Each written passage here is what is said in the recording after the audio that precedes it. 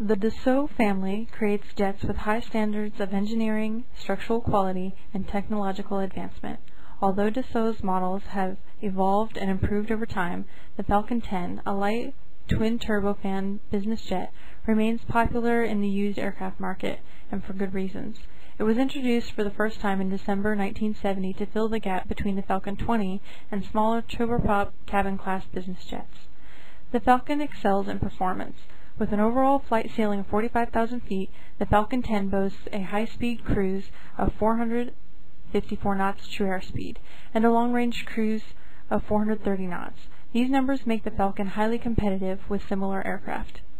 The Falcon's cabin is able to seat 5 to 6 passengers in an executive configuration with 4 individual seats and a rear bench seat.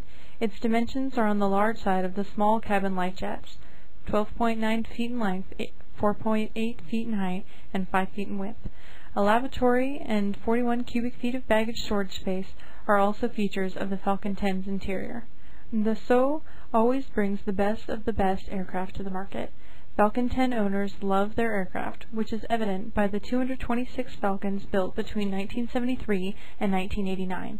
Even as an older model, the Falcon 10 is a good medium-range aircraft for executive use and continues to be sought after by many.